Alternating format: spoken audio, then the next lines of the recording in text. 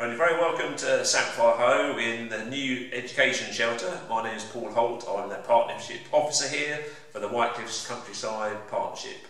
And today we're talking to my colleague Steve Walker, who is a brilliant artist.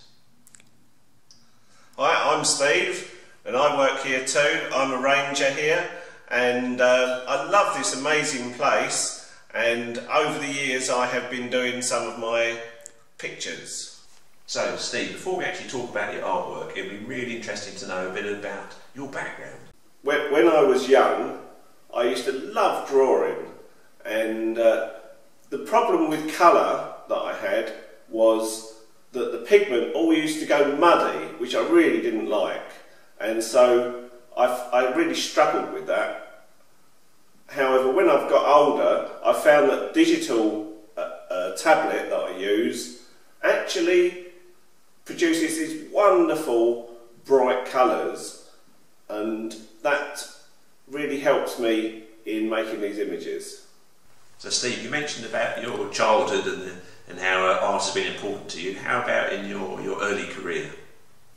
Well, Paul, when I went to work, I actually worked in dark rooms doing black and white printing, and one of the things to do with black and white printing is the negative actually has to be backlit by a light, and so in some ways I was actually working with light for most of my first career. So that leads us nicely on to the exhibition.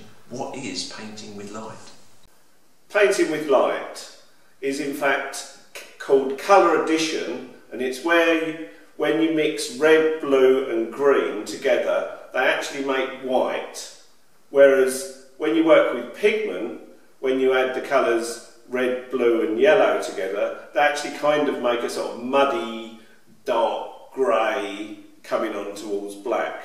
And I think it was that muddiness that was the real problem for me, whereas the painting with light, this colour addition, where you end up with these bright, pure colours, is what really fascinates me. So what I'm really interested to know is, what's the inspiration behind these drawings? So, working here, lots and lots of different things happen, and sometimes you can get these down on a photograph. You get these wonderful cloud effects and see these wonderful species of plants and animals, and but there are other kinds of stories that take place which you just cannot photograph, and the only way that I've found that I can get those down on paper, so to speak, is to actually draw them. What I'm really interested, Steve, is how do you do these paintings? After a long day at work, when lots of things have been happening, I get home and relax in the evening, sitting on the sofa, and I get out my tablet, and with my finger I can paint. And it's absolutely wonderful, because there'll be something on the TV and I might or might not want to watch it, but while I'm watching TV I can actually sit down and just in a relaxed way do my lovely drawings. So could you show some of your drawings, please? Yeah, that'd be really good.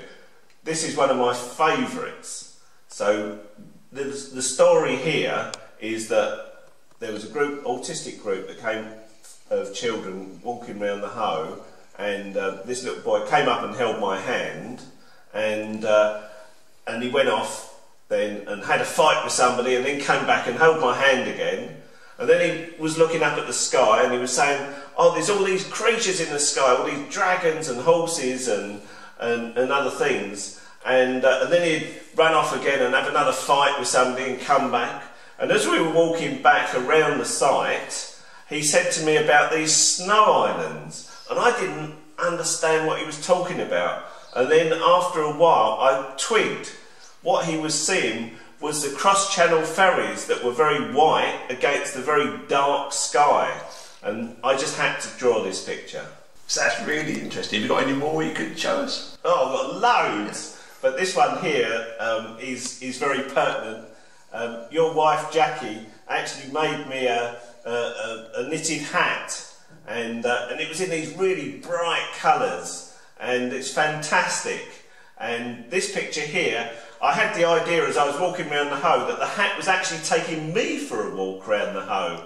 And here is a picture of me, the hat leading me past the choppy waters.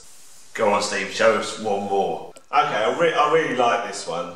So I'm in the hut working on the computer, and I go outside to get a breath of fresh air, and the sky's full of flying ants, and it is just amazing. They go right up into the sky, and I just stood there in amazement with the other people looking at all these wonderful, wonderful flying ants. Thanks for sharing those stories, Steve, and your inspirations with your artwork. Really brilliant. If you want to come along and experience this artwork yourself, the exhibition runs from the 1st of March through to the 2nd of May. Come along and look at this amazing stuff. Thanks, Paul. Thank you for this opportunity to show my pictures, and to go along with this exhibition we will actually be running some family events where people can have a go at doing their own painting with light.